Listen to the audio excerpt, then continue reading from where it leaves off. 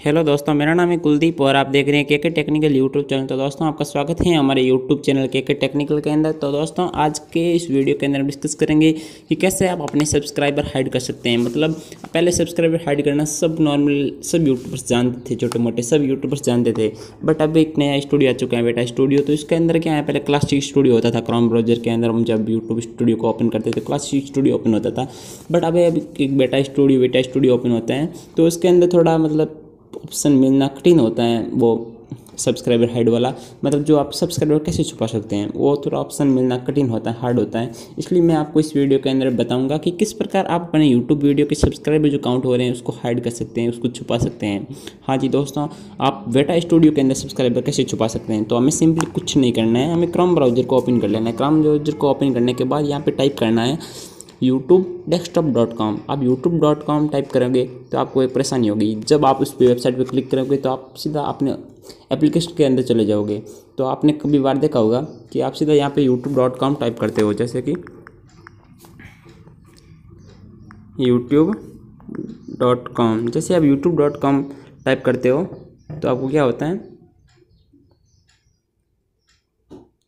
सीधा कुछ आपको इस तरह से का इंटरफेस मिल जाता है। तो यहाँ से डेस्कटॉप साइट को ओपन नहीं रखोगे तो आप क्या है उसके अंदर चले जाओगे, मतलब सीधा आप एप्लीकेशन के अंदर चले जाओगे। इसलिए या तो यहाँ पे youtube.desktop.com मतलब टाइप करना है, या फिर यहाँ पे डेस्कटॉप साइट को ओपन कर लेना है। जो आप डेस्कटॉप साइट को ओपन करने के बाद यहाँ पे आपको 3 डॉट दिखाई दे रहा है। 3 डॉट नहीं बता, आप कहीं पे आपको 3 डॉट भी हो सकता है, बट यहाँ पे 3 डॉट नहीं होगा। यहाँ पे अपने चैनल का आइकन होगा।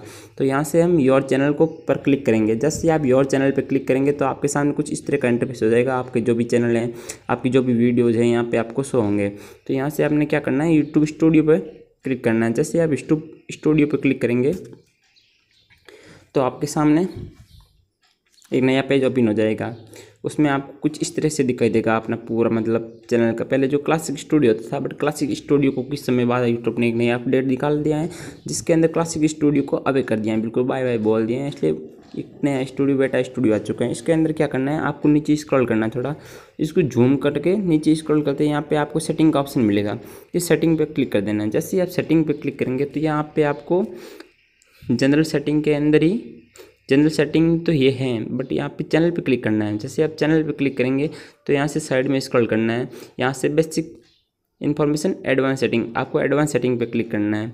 यहाँ पे ऑडियंस, यहाँ पे मतलब आप किसके लिए बना रहे हो, बच्चों के लिए बना रहे हो या नहीं बना रहे हो, यहाँ से आप सिलेक्ट करके आपको सब्सक्राइबर काउंट, यहाँ पे आपको ऑप्शन दिखाई दे रहा होगा subscriber count, display the number of people subscribe to my channel. मतलब जो आप नंबर ऑफ सब्सक्राइब हैं, जो आपके चैनल को सब्सक्राइब कर रहे हैं, वो उसका जो काउंट किए गए नंबर हैं वो आपको डिस्प्ले होने चाहिए या नहीं होने चाहिए अपने ऑडियंस को।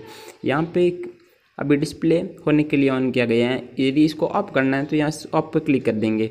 ऑफ पे क्लिक करने के बाद नीचे जाके ये सेव का ऑप्शन मिलेगा, यहाँ पे सेव पे हमें क्लिक कर देना है। जैसे आप सेव पे क्लिक करेंगे तो आप देख सकते हैं अपने चैनल के सब्सक्राइब, अपने ऑडियंस को दिखना हाइड हो जाएगा।